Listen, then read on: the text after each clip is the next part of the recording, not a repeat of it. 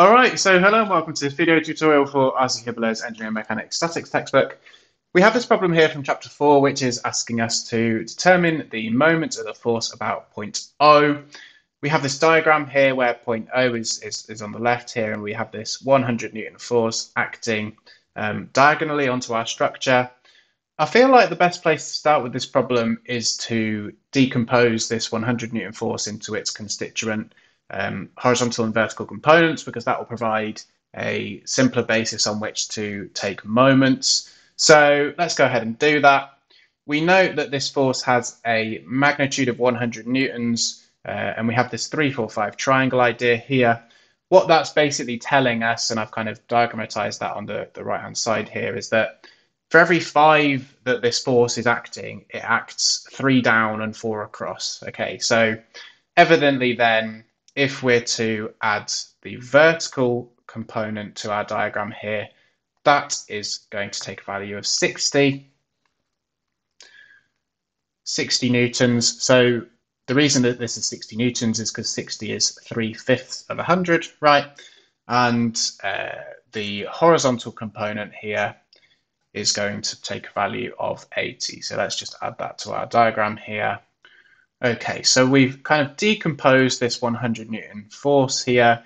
Let's just kind of scribble it out so that we're just working with our 60 and our 80 horizontal and vertical components here.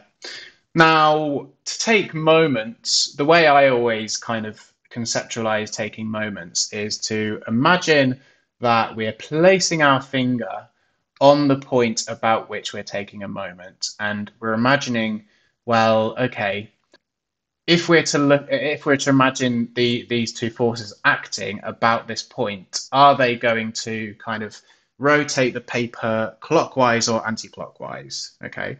Now, in this context, both these components, if we imagine we're placing our finger on this point O here, both of these components are going to enact a clockwise moment. Okay.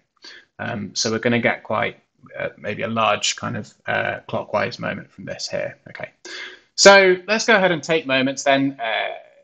If you're unaware already, a moment is nothing but the product of the force and the perpendicular distance from the point about which you're taking moments.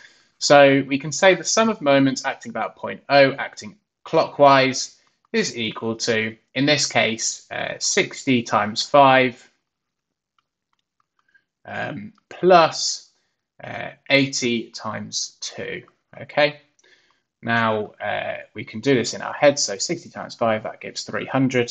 80 times 2, that gives 160. So we can say then that the total clockwise moment here is going to be 460 Newton meters, and evidently it's acting clockwise. So let's just add that to our notes here, acting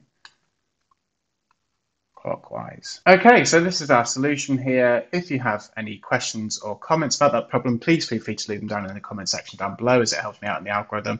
And thank you very much for watching.